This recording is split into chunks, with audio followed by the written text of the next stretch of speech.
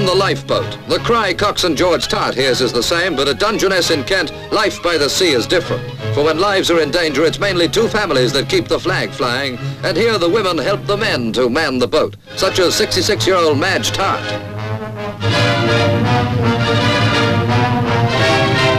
Generations ago, the two families were persecuted in France because of their Huguenot faith.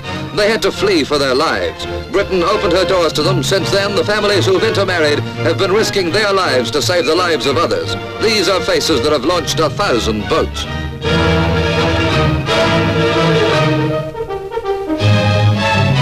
They know the ropes, these women of Dungeness. To reach England's shores, their ancestors had to dodge the men of war. Today, none dodges the tug of war, recognized by the men as their part in the war against the sea.